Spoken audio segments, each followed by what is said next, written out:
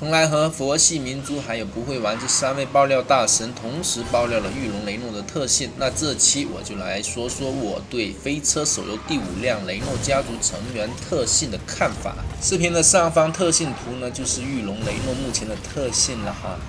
特性显示，这个驭龙雷诺呢是一贯延续了雷诺的防撞传统。附属特性呢，触发条件和触发时间都跟机甲宠一模一样。而特性加成看起来呢，并不比擎天雷诺差，而且呢还加得更均衡，并且呢还比其他雷诺家族成员多了一个后半段被撞后下次集气和氮气都加 1.5 倍的实战特性。总的来说呢，大多数时候这个特性综合来看，还是跟擎天雷诺强度差不多，而驭龙雷诺呢更适合高强度的实战对抗，因为擎天雷诺集气本身就差了点意思，而驭龙雷诺呢不仅被撞后有集气加成，每4次氮气还有集气加成，那这容错率看起来呢就比雷诺好很多啊，所以下一步就应该期待一下驭龙雷诺的基础性能了。如果驭龙雷诺基础性能跟擎天雷诺差不多的话，那我更愿意用驭龙雷诺啊。